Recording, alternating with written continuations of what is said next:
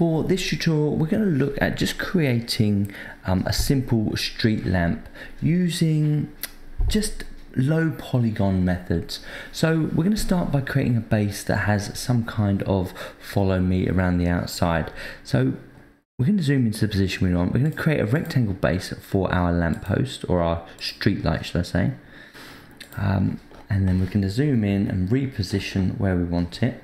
So I'm going to start with my base quite tall. So if I come into the pull push tool and just pull it right up, and that should probably do it. And I'm just going to make it a bit narrower.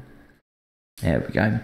Now from here, I'm going to go back into my arc tool. So if you haven't got it selected, just click on your arc tool and reposition it so I can see both edges. I'm going to click on this one, and then follow the green line out until I get what I want. Now I'm going to make it quite narrow. There we go.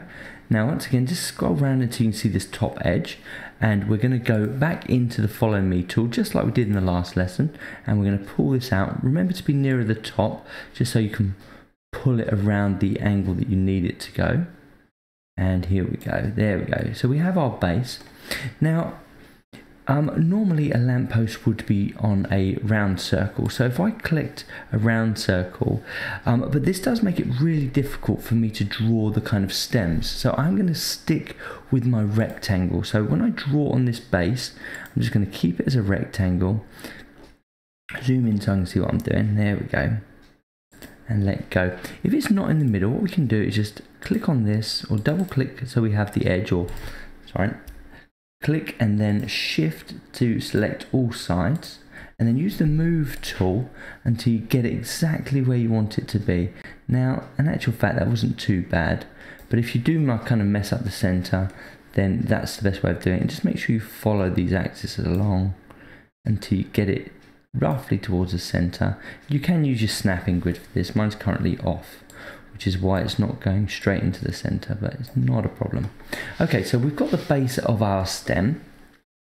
Now let's go back into the follow me tool and go to the pull push, and we're just going to pull it up until we have base our thing. And once again, it's a bit strange because obviously it's not round, but during my demo it did cause me a few issues when I tried to draw it round, where I couldn't actually draw the stem on it. So for this example, we're literally just going to keep it as simple as possible. That will probably do it. Now for this next bit, we're going to draw on this surface here, and we're just going to pull it out for the light. So a really simple shape, nothing too complex. So we're going to draw on this surface, and then we're going to go back to the pull push tool, and we're just going to pull it out. Now the actual technique that I want to show you on this is the scale tool. So with this surface selected, we're just going to scale it in. So underneath the move tool, we have the scale tool. And then if we just grab one of the edges, and you'll need to be quite close so you can see what it's doing, and we can just scale it in however we want to, and that's quite nice. And then we can use the pull push tool to get the next bit, and on the next bit I'm just going to scale it from the outside here. So I'm going to come back onto my select tool, and then I'm going to pull it out, and I'll probably need to do the same with the other side. So on this side we don't have that, so let me just create a line where I want it to go. That should do it. Then select that, and then let's pull this bit out as well.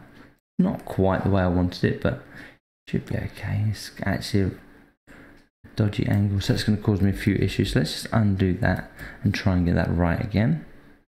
So let's draw that on. There we go, that's better. Now use the pull push tool, pull it out. Fantastic. Now we should have a solid face at the bottom, and we're just going to scale this bit in as well. So if we select this and then go back to our scale tool, and then what we can do is just bring that in, and let's kind of crunch that bit. So let me just create another surface on that as well. Let me just pull it out a little bit more before I do the full extent of this. Once again, I'm just going to pull it in, and then hopefully that has given us roughly what we wanted. Not quite, you might have to have a little play around with that. Let me Control Z that again. me just try and get both edges. There we go.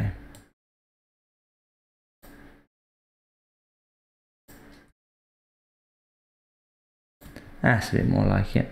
It still created that little bit there, but you can kind of see that that is some kind of lamppost. And of course you can make yours a lot better than that, but it's just showing you the low poly techniques. So have a go at getting a lamppost drawn using those techniques.